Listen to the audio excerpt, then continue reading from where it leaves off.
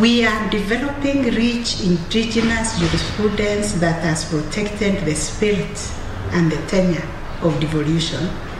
And this has also enabled the devolved institutions as established under the Constitution to function optimally. The courts have done this by adopting a purposive approach to constitutional interpretation. We all serve the same people.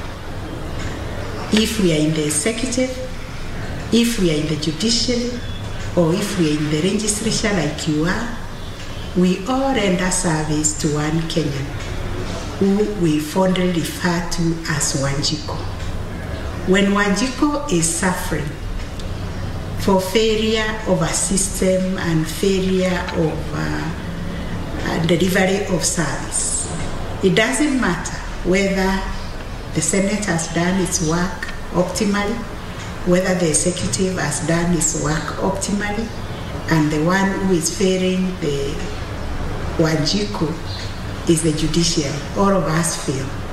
So we must pull together, and this is why we maintain within the judiciary a very vibrant interaction with the stakeholders through the National Council on the Administration of Justice.